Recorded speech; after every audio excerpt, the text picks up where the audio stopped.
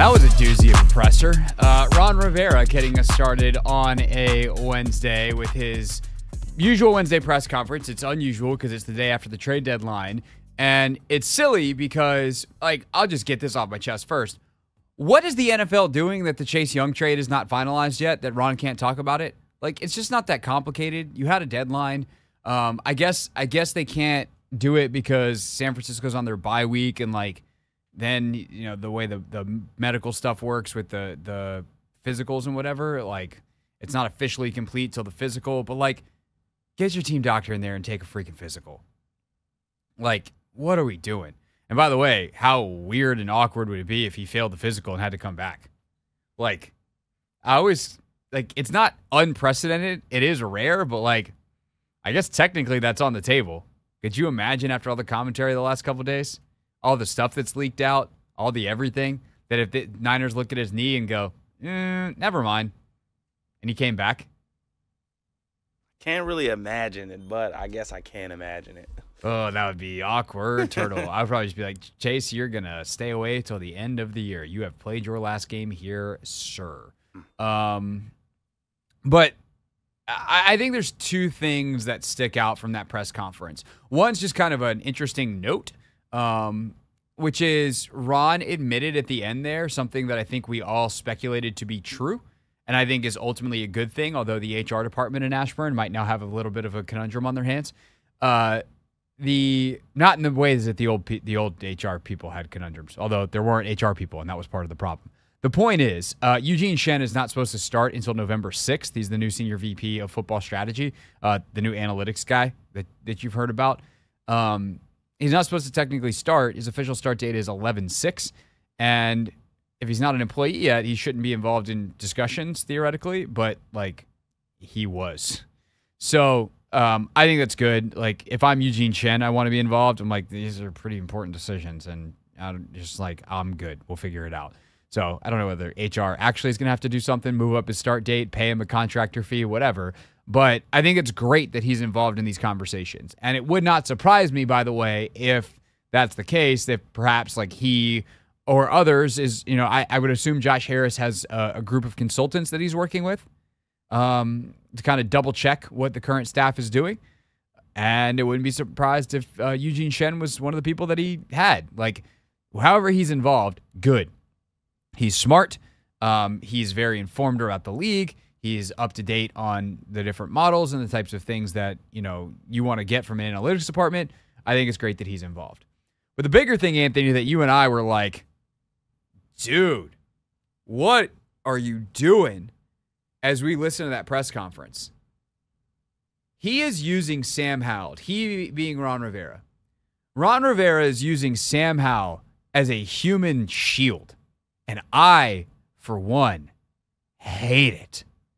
Every single answer is well, we got the quarterback. We got the quarterback. We got the quarterback. Quit pitching for your job at the podium and do better at doing the job in the game. God, that was the most sports talk radio-y, just obtuse, stupid thing I've ever said into a microphone. But seriously, man, I get why people get into this career and say just the most obvious, inane stuff. What are you doing? You're asked about the defensive line, and somehow you wind up talking about how, this organization's been looking for a quarterback for a long time.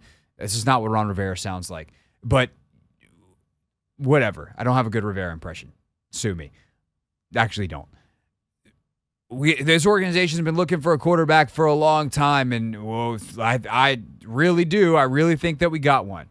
The truth of the matter is, more than anything else, Sam Howell, Sam Howell, the quarterback, blah, blah, blah, blah, barf. Just answer the questions. Just talk about how your defense is 28th in DVOA, despite the fact that you have more investment on that side of the ball than the other side of the ball, which is more or less played kind of what we thought it would be this year. And by the way, you're a defensive head coach. Just talk about how you haven't been able to figure out how to be consistent on that side of the ball in 4 freaking years, despite the fact that you had 3 borderline Pro Bowl defensive linemen when you got here. You drafted a guy who was supposed to be a generational talent. Now you just had to trade him away because you botched that one so bad. for a compensatory third-round pick. You also took a linebacker, which is supposed to be your position of specialty in the first round a couple years ago, and you can't even play that guy 100% of snaps until this year when the guy you brought in to replace him, even though you didn't really need replacing, finally after 3 years, wasn't that good and then got hurt when he finally started around into form because you don't seem to understand that the season starts in September and not in the middle of October. That your first-round DB that you drafted to be the playmaker has had nothing but plays made on him, and you benched him. That your second-round pick from this year who was supposed to do something can't be put in a position to do anything well. You keep moving him around. That's probably not helping things. Just talk about that stuff. Quit talking about the excitement you have for a future you're not going to be a part of. And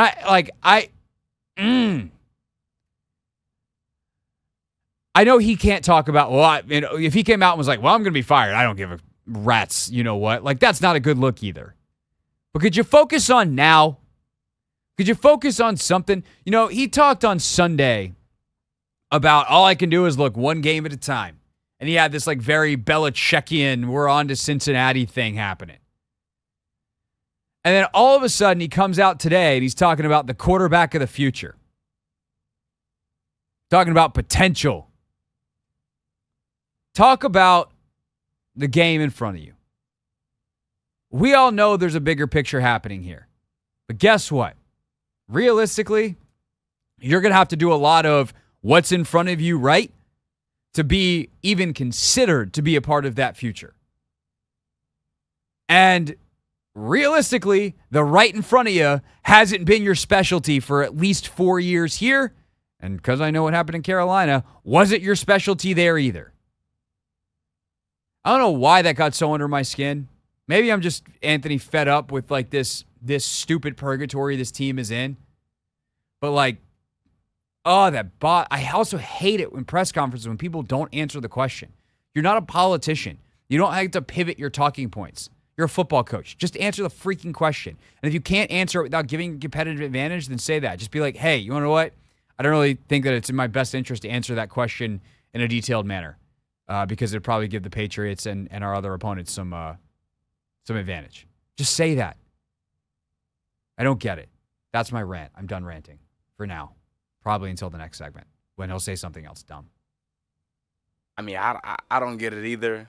And I actually laughed when he, decided to bring the quarterback situation up when they were talking about the defensive line and their struggle to, be consistent.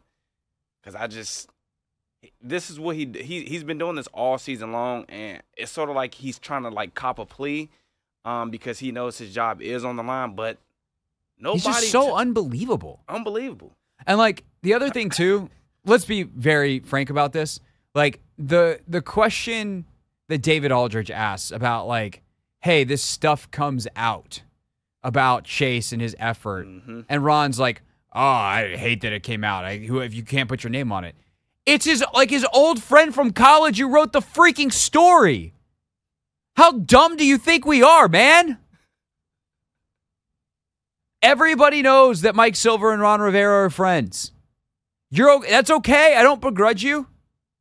Like, there are people that I've known for a long... Like, when I interview Alicia Clark, that's not journalism. Like, I take a journalistic principle to the questions because I'm genuinely interested both in her answers because I think it's what makes good questions, and I'm trying to do right by the audience. I don't have her on for funsies. I have her on because, like, everyone was talking about the Aces winning the championship, so we had her on. Or when she was with the Mystics, like, she was here. But I've known Alicia since we were in college. We're friends. Like, if there was a story that came out, if all of a sudden I started, if I published a story in the Washington Post or in some outlet that was like sources close to the Las Vegas Aces, everyone would know who the hell it was. Like, of course it would be Alicia. Who else do I know with the Aces?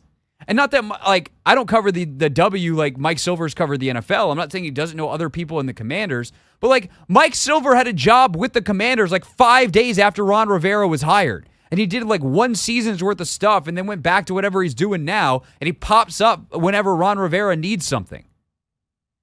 So, like, we all understand that's part of the deal. I don't begrudge Mike. I don't even begrudge Ron. But then don't get on your stupid high horse in a press conference and be like, I don't know how that got out. That's embarrassing.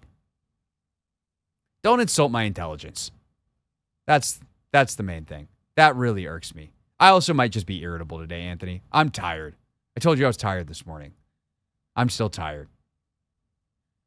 Did you finish soundproofing your new office space? No, the soundproofing's all laying on the floor because it needs to like poof up a little bit. Yeah. But I am excited to get that on the wall. That's my project for tomorrow, or at the very latest Friday, because I would like to do my show from that room on Friday.